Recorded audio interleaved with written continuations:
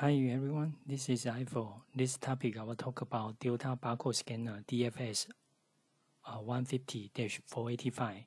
You can see the system architecture.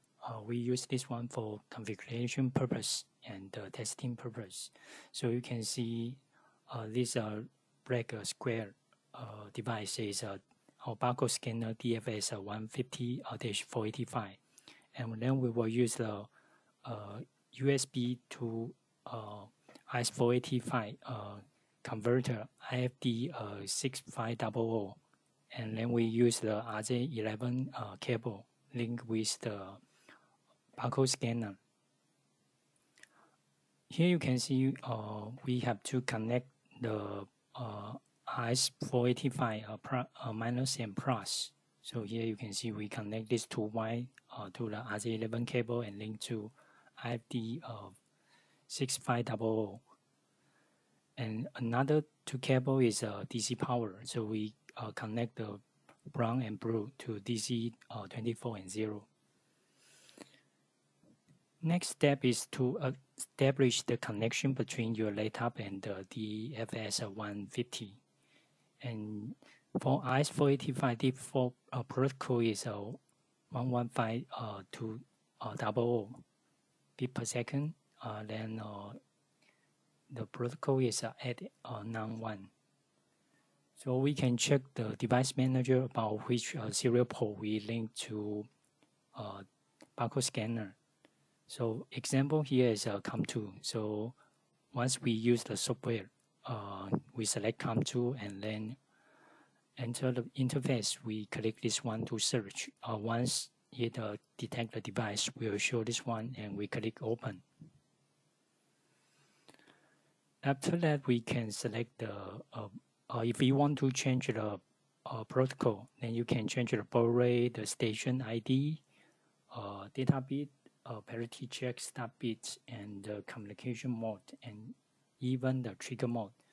So later we'll show you with the single trigger mode first. Regarding communication mode, we provide three types. If you want to write the barcode information to either POC or HMI, then we can select the master Modbus. And if POC or HMI will get the barcode information from barcode scanner, then we can select slave Modbus slave. And here you will see for the private, that means we will send like a string. So you can select this one. Okay, so now we switch to the software, and again, we can check from the device manager about which serial port we use. And then we select serial port 2 and click start. And here we click this one to search the device.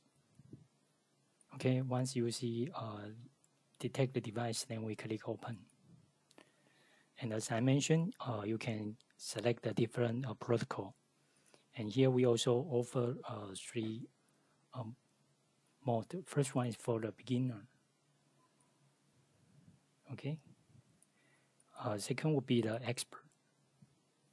So expert mode, you can change the baud rate.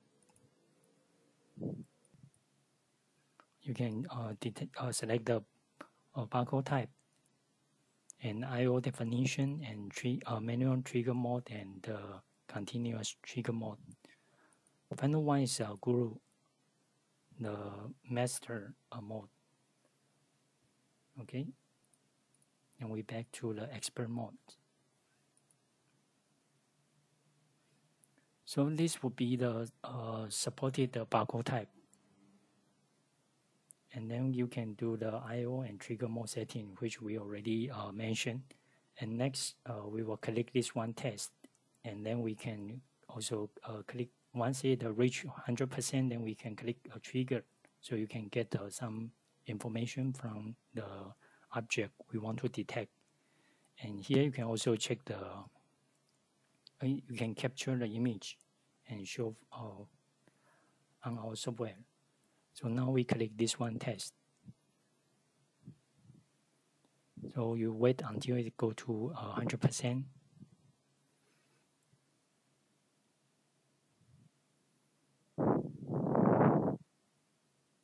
Then we can click trigger, and here you can capture the image. Okay, then we can remove this bottle and do trigger again, and then we can capture the image. So you will see we capture the barcode from this portion. Then we can change the device. Then trigger again.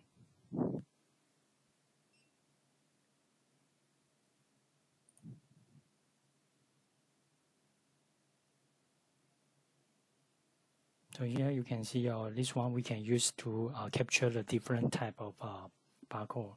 So this is all for this topic. Thank you.